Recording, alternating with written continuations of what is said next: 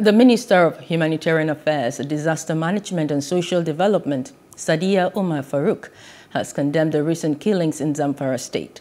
The minister made her position known following the invasion of 5 communities and killing of over 200 people in Anka and Bukiyum local government areas of the state. Describing the banditry as horrific, Umar Farouq directed that relief materials be sent to internally displaced persons in the state to cushion the effects of the sudden displacement. Well, joining us on the news now is a former director of the DSS, Mr. Dennis Amakri. Hello, Mr. Dennis. Good evening. How are you today? I'm fine, thank you. How are you? All right. We also have joining him a security consultant, Mr. Tony Avoyekan. It's a pleasure. Good evening. How are you today? I'm good. How are you?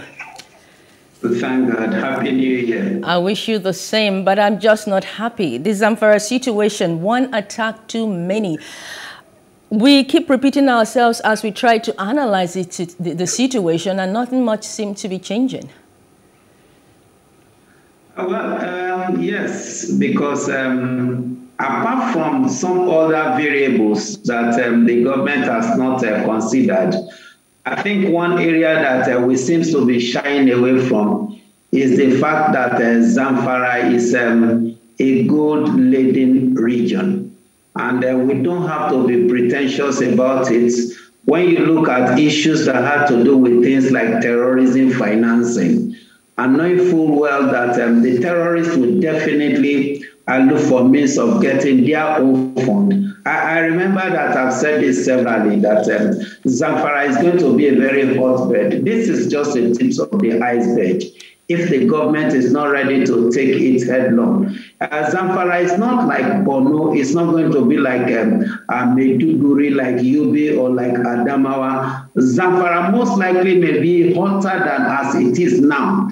Because it's just you do a juxtaposition with what is happening in the Niger Delta region. Zamfara is laden with gold.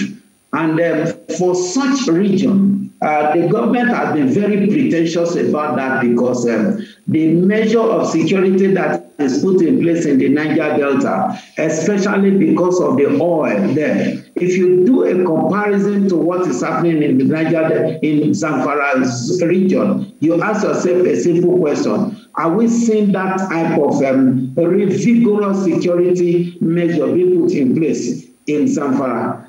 It's not just the issue of banditry or terrorists now, as they have been gazetted and they are being called now terrorists. Now, but look at it from the fact that those that are sponsoring and those that are behind these several attacks, where do they get their funds from? Who are their sponsors? Now, until the government nip it right from that source, we most likely will have it more and more because in Zamfara there is money. All right, Mr. Yes. Yeah, Mr. Farouq. Let's take it over to Mr. Makri.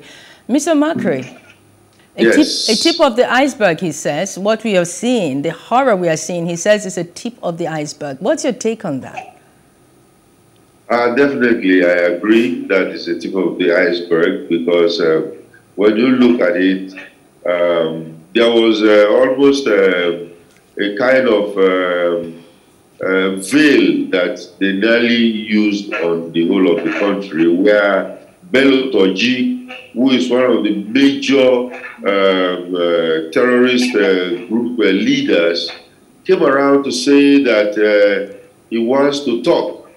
He's surrendering and he wants to talk, and then of course he released a lot of people at that time. Now, at that time, we warned that this guy might not be just coming out honestly, because immediately he released those people, the next day, more people were taken in again, you know. So, what is playing out? Just like Dr. Tony has said, there is fight over resources in that state that I think the whole country has not woken up to. Because, you know, when you start comparing it to what we have in the Niger Delta. And when you also look at it, that it is not controlled as much as the one that is controlled in the Niger Delta, is an open market. And remember, terrorist financing has to come from somewhere. Besides the people that are supplying them money or whatever, this is a very, very credible way of taking the gold and selling it in the black market, and then, of course, using it to finance their operations. Well, now that they've been branded, categorized as terrorists, a much-awaited move, how do you see the game being changed now with this, fight that we are having with this terrorists? And then, of course, the supply of the Tucana jets that, has been made available to Nigeria. How do you see things changing? Now, there is this sales agreement that we had with the United States. In fact, it was not even, that was a part of the agreement, because the United States itself, since 1976, had this Arms Export Control Act of 1976, which stops anybody buying any kind of armament from the United States to use it for civilian purposes. It is supposed to be used only on either terrorist or military. Now, of course, the government, realizing this, had gone to court and then declared these people as terrorists. Fine. But now that they've been declared terrorists, we have people like Bello Toji coming out to say, oh, he wants to negotiate and all. Those are all ruses. Because what is happening now is that the fight in Zamfara is going to escalate. It's going to escalate because they are also going to show that it is not just declaring us terrorists. We are going to tell you that we are up to the task. And we are going to see more of those attacks, as they move out and as the military intensify the bombings of those guys. I don't see a very good future in Zamfara. Okay, Mr. Fayeta, let's move to Mr. Fayeta. Thank you so much, Mr. Makri. But just hold on a while. Let's move to Mr. Fayeta. Mr. Fayeta. Yes, please. How should them being categorized as terrorists change the game now? Well, before now, legally speaking, a bandit is attended to through the normal criminal jurisprudence of the country without the full instrumentality of force as it were. Now, you will see that there was restriction on the use of certain weaponry and arms and ammunition because they are presumed to be more or less like common thieves. That's why you call them bandits. But now, the implication is this.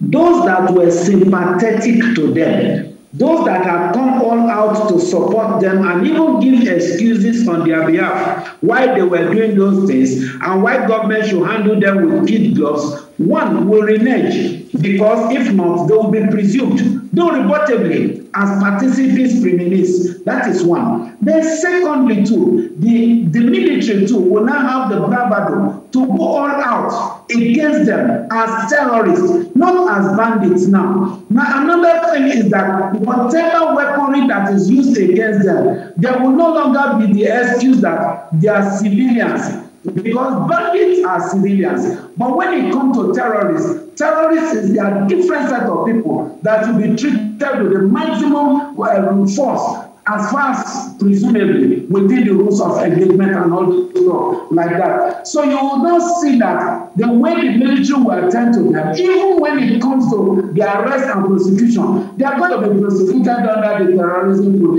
Prevention Act and no longer under the normal criminal act as it were. So you see that it's a big wall of difference entirely. Those that are connected to them will be charged or prosecuted as being, supporters and the sponsors of terrorism and not that of banditry and the like, you will now see that it will be difficult for people like Sheikh Gumi and the like to come out all out with those type of defense and those type of excuses why you should do this and why you should not do this for them and all those stuff like that. Right. Those funny stories you hear will definitely change because they are now terrorists and they are now going to be treated as such. Okay, well, this sounds like a good place to take a pause from this discussion. We'll have to do this again some other time. Hopefully it won't be because they invaded another community, but to see that things have improved and then, you know, ask how we can even improve